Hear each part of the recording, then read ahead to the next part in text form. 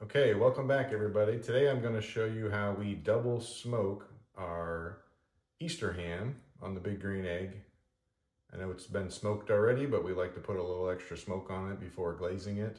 So we're going to set the egg up for 250 with indirect cooking, and we're going to get the internal temperature. We're going to hook up our meter to it. Once the internal temperature is to 130, we're going to start the glazing process. Let me show you what we got. So I am not going to be using whatever this is that came with the ham. Looks like some sugar and other stuff. We are going to be making a roasted pineapple habanero glaze that's going to go in there with some extra orange juice, some allspice, and a few other ingredients.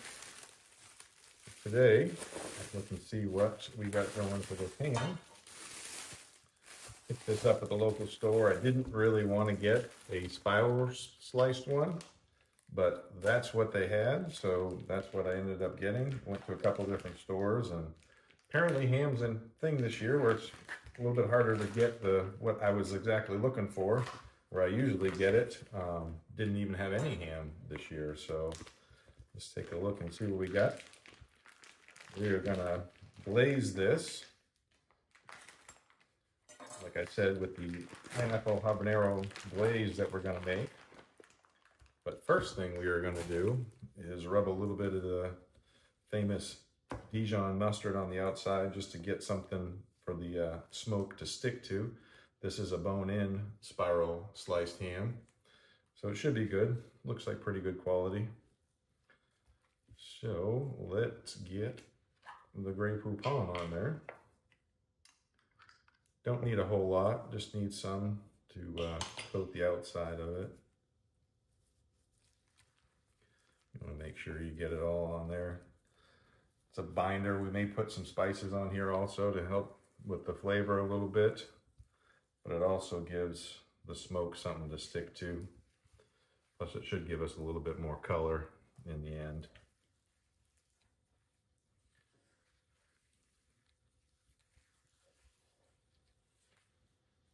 Last year we did one and it came out amazing. I didn't use the pineapple, but I did the pineapple and the orange a couple of years ago, and the wife absolutely loved that one, so we're going to try to duplicate that again.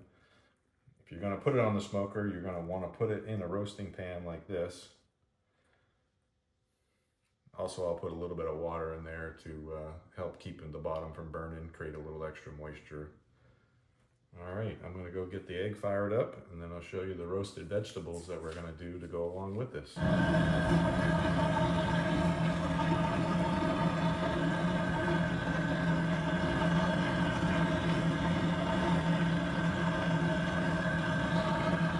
Okay, so our roasted vegetables, we're gonna do a rutabaga. If you've never had rutabaga before, it's yummy, especially when you roast them in the oven. We're going to roast them along some organic carrots, and we also have some Yukon Gold potatoes, which we love roasted. We're probably just going to do salt and pepper on these, a little bit of avocado oil, and also we'll finish it with a little fresh thyme at the end. Try to keep all your sizes of your vegetables approximately the same, just so that they cook evenly. You want a nice bite-sized piece. And you can throw them in a bowl to mix them with the avocado oil and salt and pepper, but I usually just do it right in the pan. Makes it a little bit easier. One less thing to clean up.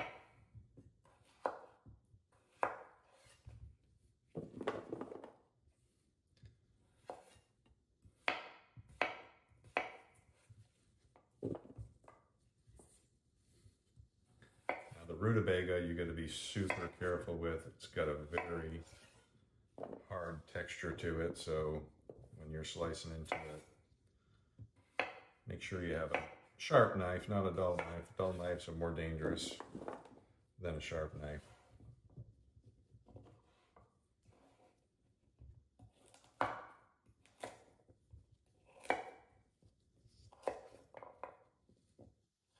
Some of these bigger ones we like to cut in half. Carrots take on a nice sweet texture too when they're roasted.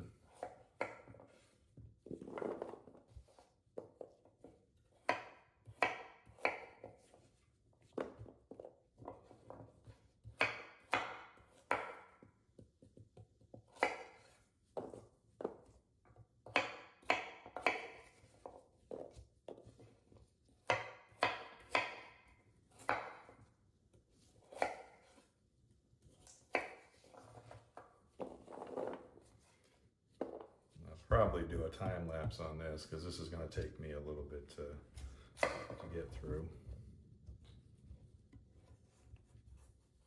Speed up, guys.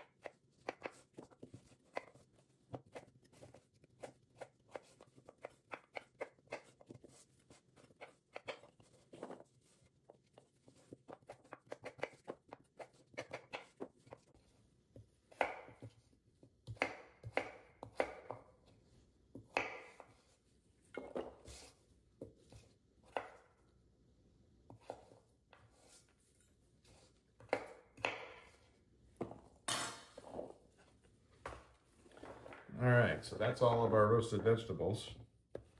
Like I said, try to keep them pretty much the same. Potatoes get a little soft quick, so I can leave those a little bit bigger. All right, let me get the avocado oil and the seasoning, and we'll be right back. Okay, so today, like I said, we are going to be using the avocado oil. Don't need a ton. You want to be able to make sure they're all coated well. That way the pan gets coated a little bit too, nothing sticks, helps everything caramelize.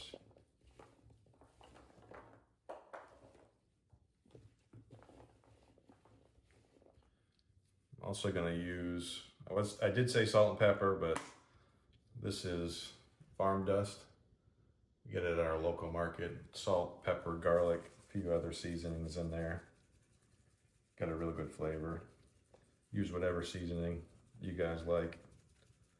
Obviously something with salt and pepper. A little coating. Mix that up.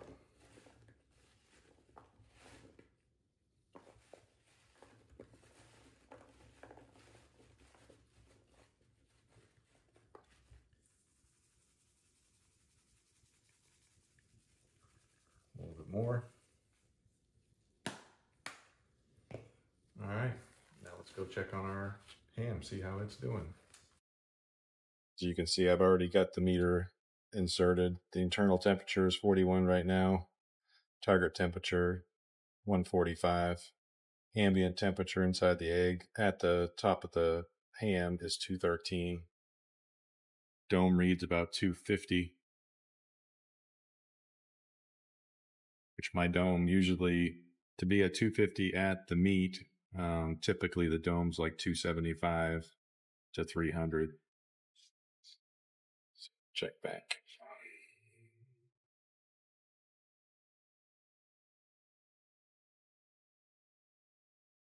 And there's the meter probe in there.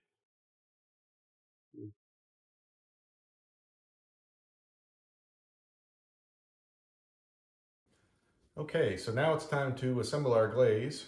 And here is the roasted pineapple habanero finishing sauce and glaze. We actually got this one at Costco.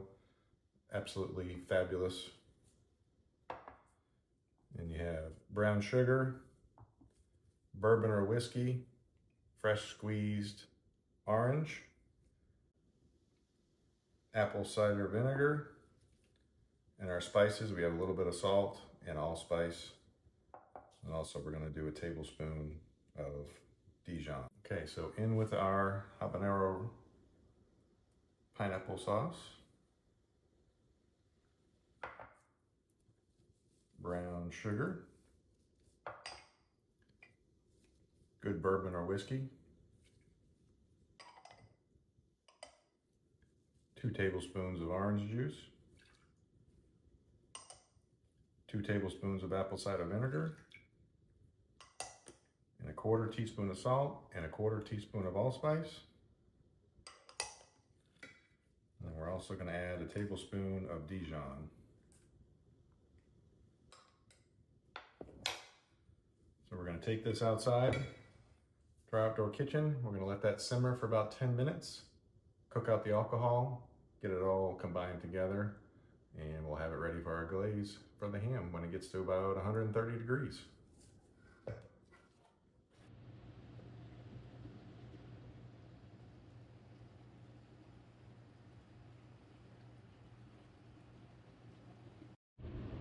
All right, so my meter probe just notified us we have 2 hours and 13 minutes left. Internal temp's 58, target 145, the ambient temperature is 241 according to the meter. According to the egg, the dome temp is 300, so I could possibly open that up a little bit more. Got it closed pretty good on the bottom. Let's take a peek. Oh, it's starting to look good.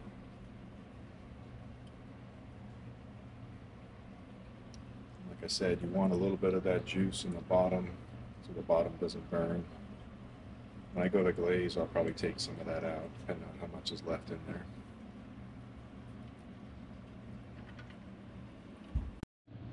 Alright, so with this habanero glaze that we use, it is a little bit chunky. So I'm going to hit it with the immersion blender, get it all homogenized.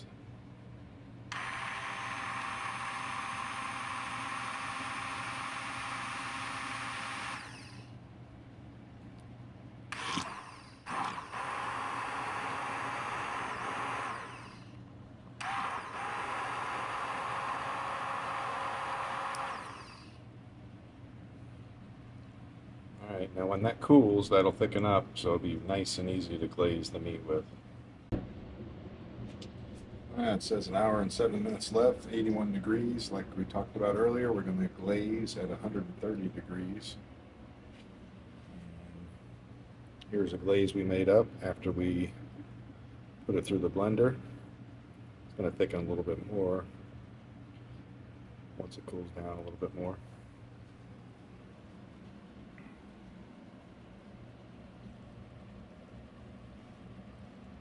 Yeah.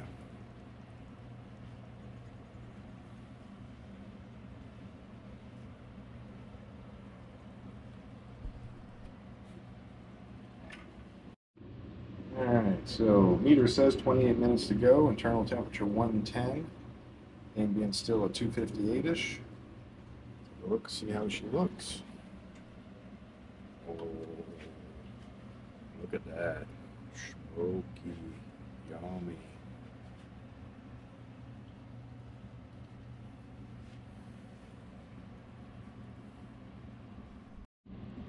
Alright, time to glaze.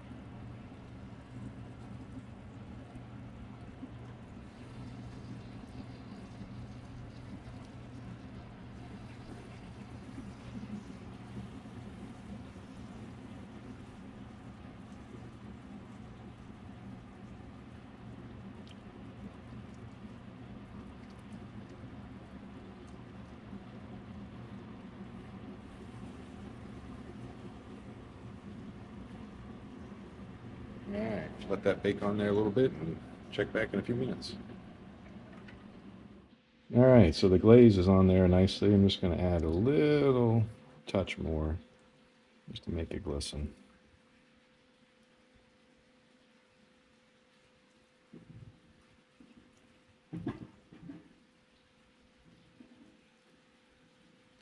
You can probably hear in the background it's a little windy out today, so that's why we're not fishing. We're cooking Easter ham a day early. Alrighty, so here's the final product, our double smoked pineapple habanero glazed ham, plus our roasted vegetables. We have rutabaga, carrots, potatoes. Got some nice color on some of these. They are all cooked all through. And give a little taste test. Take a sneak a peek from back here. Ooh, it's tender and juicy.